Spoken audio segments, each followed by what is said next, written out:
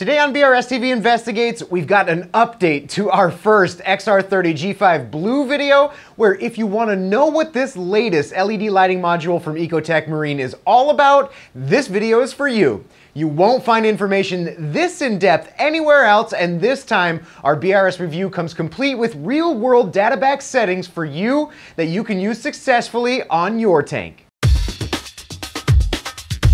Hi, I'm Randy with this Friday's BRStv Investigates, where we put popular reefing gear, theories, and methods to the test by experimenting on our own tanks so you don't have to experiment on yours. And today we use our new light testing format with over 1,000 data points to create BRS recommended settings for this EcoTech Radion XR30 Blue, from proper mounting height all the way to suggestions for using one on an LPS tank or SPS dominated reef. Our goal for our BRS recommended light testing criteria is to find the answers to the most important questions reefers have when adding a new light to their tank, such as how high should I mount them, how many do I need, how do I space them properly, and what are the right settings for my tank type. Using this data, we're looking for easy to achieve, plug-and-play results for anyone considering this light for their tank. Using our testing methods and data from our 60-gallon and 120-gallon test tanks, we'll develop answers to those important questions and provide you with BRS recommended settings that we would use on tanks similar to ours. Or if your tank is slightly different, you can still use today's data coupled with some effective adjustments to dial one in for your specific system. By the time we're done today, you'll not only be armed with the information you need to decide if the Radion XR30 Blue is for you and how to successfully implement it over your own tank, but we'll also give you our feedback and review of the Radion G5 Blue's performance. In that spirit, before we even get started into the testing and data for the Radion Blue, I think we can arm you with that first piece of info to help you decide whether the Radion Blue is the right light for you, or if you might want to consider the Radion XR30 Pro. And the answer to that question is simple. If you like a tank with more blue hue to it that has been synonymous with EcoTech's popular AB+ spectrum, go with the Radion Blue. However, if you favor more of a white spectrum look to your tank, the Radion Pro is the light for you. But you aren't making life-changing decisions here, because either can be adjusted to a whiter or bluer tank. The benefit of the Radion Blue is that every last LED was selected for max performance in that AB+ spectrum, and because of that, it will end up being the most efficient. The Radion Blue LED array is so well optimized to mimic that spectrum, similar to EcoTech's original AB+, that you can use 100% of each 8 controllable channels, then adjust the overall point intensity up or down to hit your desired par range, which is where we're going to set them for the handful of today's tests. As we've done in previous light tests and following our standard light testing format, we start by finding our BRS recommended mounting height by mounting the light 6 inches above the water, taking a grid of par measurements, then raising the light 1 inch at a time and continue testing. We find that mounting height sweet spot when we've satisfactorily reduced the center hotspot directly under the light and more evenly spread the par to the outer edges, meaning that we don't want to see par numbers in the center that are lower than the outer edges, nor do we want to lose more than 15% of the overall par average from light spilling out of the tank. With the Radion XR30 Blue mounted at 6 inches above the water, we see a center hotspot average of 829 and an average in the outer edges at 389, already showing a distribution performance that exceeded my expectations and outperforming other lights we've tested at such a low mounting height. At 7 inches off the water, we reduced the hotspot by 152 par to 677 and gained 22 par in the outer edges to 411, again showing very flat light distribution performance. Moving up to 8 inches, the center improves to 584 and almost eliminating the hotspot, and the improved distribution provides an outer edge average of 415, while at 9 inches there are now multiple points in the outer edges that are higher par than the points in the center, meaning that we're now losing efficiency and we've probably gone too far, which makes BRS recommended mounting height for the G5 XR30 Blue 8 inches above the water for this 2 square foot area. Up next, we look at our second question to help you decide how many Radion XR30 Blue modules you'll need, whether you need fewer lights to properly cover tanks full of lower light demand corals like LPS and softies, or whether your long-term dream is to have a tank full of large, mature SPS colonies that require more consideration into overcoming shadowing and shading as they grow from frags into large show tank quality pieces. With that, our BRS recommendation for ample coverage over an LPS tank type is going to be one fixture for this 2 square foot area like a 60-gallon cube, or 2 G5 XR30 Blue fixtures for a 2 foot by 4 foot tank like this 120-gallon test tank. To simplify that further, we would use 1 G5 Blue for every 24 inches of tank. Our BRS recommendation for lighting an SPS-dominated tank, we're talking about a tank that's already packed with full-size, mature SPS colonies that might struggle with shading within the colony branches and underneath established ones. Given the spread and distribution numbers we're about to show you, we'd recommend using 3 XR30 Blue fixtures mounted perpendicular over our 4-foot tank example, or mounting one every 16 to 18 inches of tank length. Note that we're not recommending 3 fixtures just for the sake of PAR requirements, which you could easily do with 2, but rather 3 fixtures is the end game recommendation for achieving a blanket of light across the entire tank that produces the most stunning SPS tanks. Next, we're going to talk about properly spacing those multiple XR30 Blue Radions with a test that we developed where we evenly mount the lights over our 4-foot tank, take a grid of PAR measurements, then spread the lights further apart from each other until we decrease the hotspot in between where the lights intersect in the tank, while at the same time improve the PAR distribution to more evenly cover the outer edges. Generally, we reach our testing endpoint when we've improved the PAR averages on the outside edges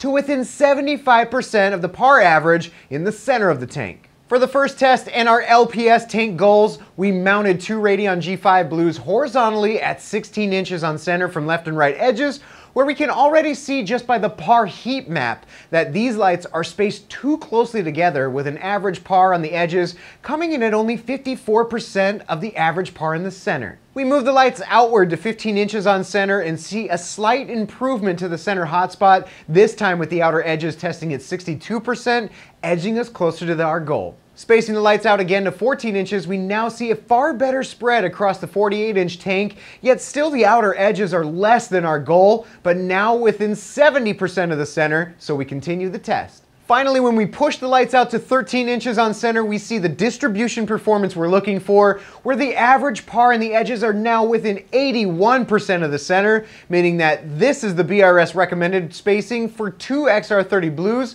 and we can expect that there won't be substantial changes in PAR, whether we're placing our LPS corals in the center or near the far and left and right edges of this 4-foot tank. As for the same light spacing test using 3 XR30 Blues mounted perpendicularly, we divided the tank evenly and mounted our lights at 12, 24, and 12 inches on center, where in this configuration the outer edges reach only 63% of the center, with the majority of the light intersecting right in the center of the tank and obviously spaced too closely together. This time we only need to move the 2 outer lights closer to the edges of the tank, each by 1 inch, to 11, 24, and 11 inches on center, and we've made a significant improvement into the average PAR on the outer edges to 69%, yet there's still room for improvement towards our 75% goal. When we space the lights out by 1 more inch to 10, 24, and 10 inches on center, we hit that goal exactly, with the average PAR on the edges now within 75% of the center, meaning that spacing 3 G5 XR30 Blues in this configuration is going to be our BRS recommendation on tanks similar to our 4-foot 120-gallon tank. Now that we have mounting height, number of fixtures, and spacing figured out, we start down a path to answer our 4th most important question reefers have after getting a new light, which is, what settings and intensity do I use for my tank? Because answering this question is really what all of this investigative testing is all about. Keeping that in mind, we're about to explore BRS recommendations for spectrum settings and where we'd recommend setting the LED colors, photo period, and how long we suggest running your lights during the day, and then what intensity we suggest setting your lights to during the peak hours of the day to achieve PAR goals for LPS lower light corals or SPS higher light demand corals. Let's get started by testing the available spectrum from the XR30 Blue, where there are 8 controllable color channels spanning 100 individual LEDs that EcoTech has optimized to create a similar spectrum to their popular AB+ that they've used in their own Coral Lab experiments over the past years. As I mentioned earlier in today's video, when we talk about the LED configuration being optimized for AB+, what we're talking about are the ability to turn all 8 channels to 100% and then control the overall intensity or brightness up or down until we hit the par target that we're looking for. For me, this completely takes the guesswork out of flipping switches and hoping that I got the spectrum right. I'd even go as far as to saying creating a light like this, where all I need to be focused on at home is renting a par meter and setting my overall intensity, is the closest thing to plug and play that I could hope for from LED lighting manufacturers. I say all of that to say this about the Radion G5 Blue. Although we can control each color channel on its own, for today's spectrum testing, we're going to trust EcoTech's LED array and compare the spectrum they produce with all channels set to 100% and how that compares to the gold standard ATI Blue Plus T5 bulb, and then test how the G5 blends the spectrum all together by measuring it under a tank full of water with turbulent surface agitation. Starting with the spectrum produced with all channels at 100%, this is pretty darn close to the Blue Plus T5 bulb spectrum, yet with more emphasis on the peaks in the 450 to 455 range, but overall a relatively wide offering. As for blending that spectrum together, the Radion G5 Blue shows a much improved performance over previous Radion generations without a diffuser, testing only subtle shifts across 10 testing points. Obviously, there is substantial improvements in the Radion XR30 Blue with far less dramatic spectrum shifts that would only improve when coupled with the new G5 diffuser. Alright, so we've got our spectrum settings and what we would recommend for setting the colors of your Radion blue lights. Again, all colors at 100%. And next, we're going to dial in the par output of those settings over a 60 and 120 gallon test tank. But before we get to that, we'll first share the BRS recommended photo period for how long we suggest lighting your tank, and I'll say that this one is pretty standard for many of the BRS tanks around here. Using the combined knowledge and experience around the office and across the 50+ tanks we have running here, as a starting point, we recommend a 9-hour peak photo period where the lights run at their highest intensity, coupled with a 30-minute ramp up and ramp down period. Of course, the time of day your lighting schedule starts can be changed as needed, our goal being that we want to enjoy as much of our tanks as possible, so we choose to light them when we're around the most, which for an office environment means that they're on during the normal working day. Here, the Mobius template takes care of all of this for you with the AB+ template. When setting up your Radion Blue for the first time, first, you choose your total photo period day, including the sunrise and sunset, which for our recommendation, runtime would be about a 10-hour total to account for the ramp up and ramp down. Choose the AB+ template that will default your lights to the BRS recommended spectrum settings during the peak of the day, and then you're done. All that's left to do is get a par meter, adjust the overall point intensity during the middle of the day to your desired par goals, which we're about to share next, so you don't have to. Getting started with our BRS recommended settings for LPS and lower light demand corals, our goal is to achieve 75 to 150 par throughout 70% or more of the entire tank from top to bottom, meaning that for this 60-gallon cube with a single Radion XR30 Blue mounted at 8 inches, we're able to achieve that goal with an overall point intensity setting of 20%, where 88 out of 108 data points hit our target, making 81% of the entire tank from top to bottom optimized for a par range of 75 to 150. Applying those same principles to our 120-gallon tank with 2 fixtures, again we set the midday point intensity to 20%, where we find 158 out of 198 points, or 80% of the tank, in our same LPS goal. With this setting, it's still a little on the hot side in the upper parts of the tank, but down in the middle and near the bottom of the tank, both of those levels hover around 95% of points in that target par range. Up next, we have our BRS recommended settings and intensities for SPS dominated tanks, where again, we're looking for 70% or more of the entire tank within our SPS goal of 200 to 350. Kicking off our BRS recommended SPS settings on this 60-gallon cube, we set our midday overall point intensity to 60%, where we tested 76 out of 108 testing points, or exactly 70% of the entire tank within that 200 and 350 par range for this 2-foot cube. cube, with a majority of those points in the middle and upper parts of the tank where most reefers typically mount their SPS. Looking at the same criteria on our 120-gallon tank, we mounted 3 Radion Blues at our BRS recommended height and spacing, and then chose an overall point intensity setting of 35% in order to achieve 145 out of 198, or 73% of this entire tank within our SPS target goal range. With these BRS recommended settings, most of you can get really close to your specific tank's lighting sweet spot, even for those of you with slightly different sized tanks who can use this data to make more educated adjustments and confirm by renting or buying a par meter. Alright, so what are some of my personal thoughts on today's performance of the Radion G5 XR30 Blue? First and foremost, if it's any indication of how impressed I was with this new light form and function,